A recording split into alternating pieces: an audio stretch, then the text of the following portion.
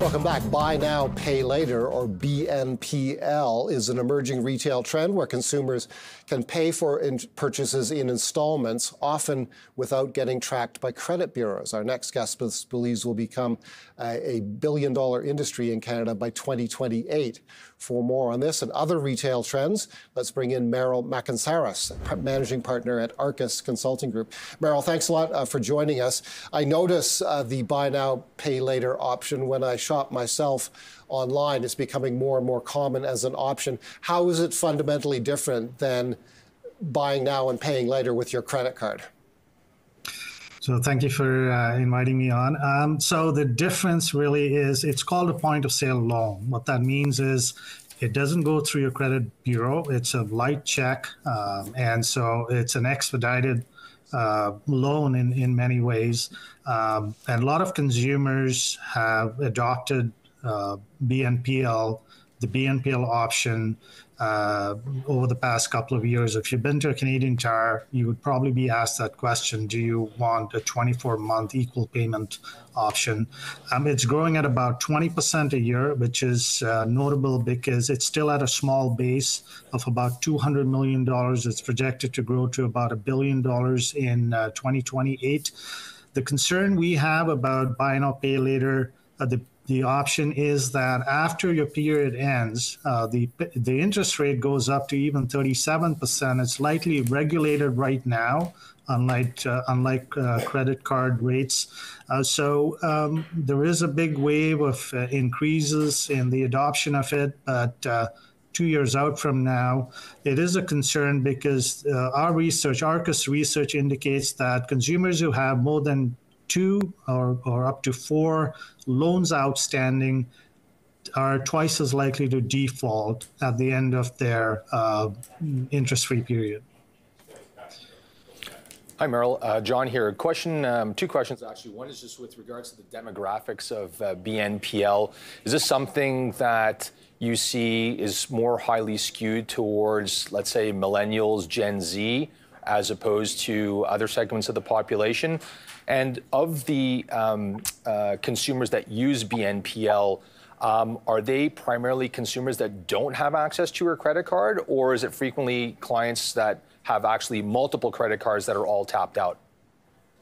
So that's a good question. So there is a demographic correlation with regard to adoption of BNPL. It skews younger, but not as much as we would think. And the reason for that is the economy has been great in 21-22. Consumers are tapped out. Credit card debt has increased to $4,200 from $3,700 in 2021-22. We're looking at 15% inflation over the past 2 years. Food is up 20%. Energy is up 50%. Shelter's up 2x. So in the absence of those variables, I would say it would skew a lot younger, but we're not seeing a lot of evidence of it skewing a lot younger today. Moving forward, we don't know. I mean, the analogy that I've heard is that it's like the consumer is like Wile E. Coyote, is going to step off the cliff this year and is going to look down next year. The $2.5 trillion of debt outstanding right now in the Canadian economy is growing at about $80 billion a year.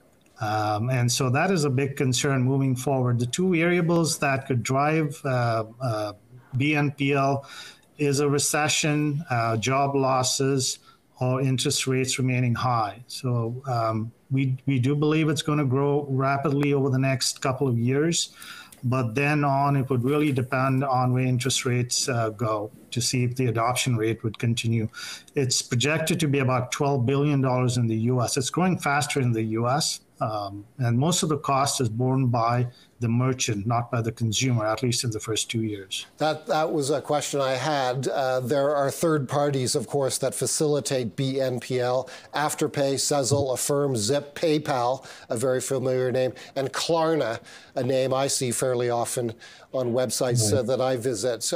They are the providers of this, and the merchant pays a fee to these providers?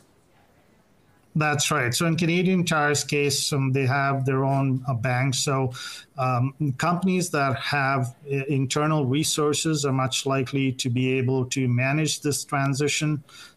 If there's a downdraft in the market or there are job losses or rates remain high, yes, they do use third parties. So it is actually a cost item. What we do know is most of the growth in retail, which was about 2.4% in the first half of last year, 2% in 2023, and is projected to be about 1.6 to 1.8% this year, has been based on consumers buying the same number of items that they have in the past, but paying more for it. So a lot of that top line growth we're seeing today is not from more purchases by consumers. It's actually the same number of items, but they're paying more for it.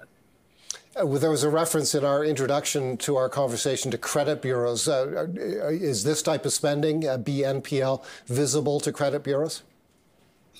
It is visible, but it's not. So it's a soft check. So it doesn't register the way a new credit card would, and that is a concern. Regulators should be looking at this service because of the rate at which it is growing. If it grows at about 20, 30%, and that's compounded.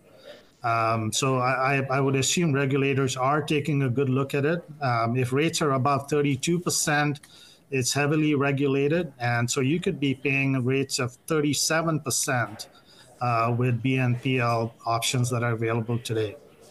Just wondering once again, I mean, the demographic for the client that takes a BNPL type loan, it kind of sounds like it's primarily, it's not people that don't have any type of credit history or credit bureau. It's actually people that do have a credit history but need to tack on more debt.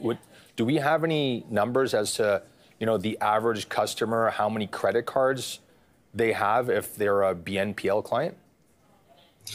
That's actually an interesting question because it's counterintuitive. In a way, if you're using your credit card, chances are you would not consider BNPL. But the average consumer has about 2.7 credit cards. But the way it is prompted at the point of sale is what drives interest in considering a BNPL loan. It's that prompt that makes a big difference. Even if you're not distressed from a credit standpoint, chances are quite likely that if it's interest-free and it's a small purchase, then consumers are going to consider it. The average BNPL transaction or the amount outstanding, the loan is about $135. But after 2 years, you end up paying about $7 for every $135 outstanding. So to answer your question, it does.